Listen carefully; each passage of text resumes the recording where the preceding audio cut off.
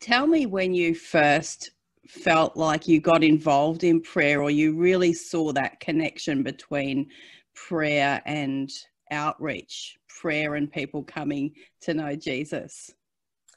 Great question, Tina. That's a wonderful question. And I'd probably say, honestly, in 1999, I was 19. I'm in a tiny little air-conditioned room in Thailand, actually.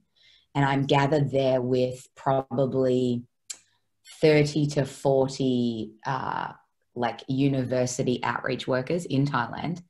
And I'm just caught in a moment. And that moment was their prayer time before they'd go out and do their evangelism on the university campus. And they started singing Jesus, Lover of My Soul in Thai, which is an old song. Some of you may or may not have heard it. And I just thought, oh my goodness, I am caught up in a story that is bigger than myself.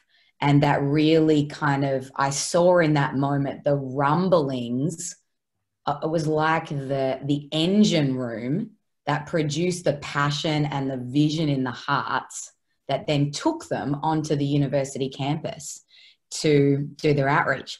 And actually we did this English camp one time when I was living in Bangkok, and they had this list, and they were very tenacious of heart, and they had a list of every student that was coming along to this English camp.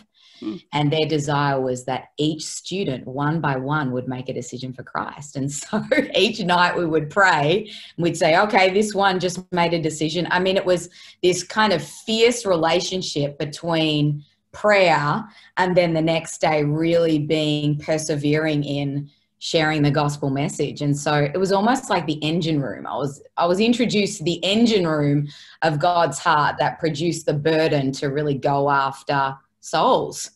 It changed my life 20 years ago. So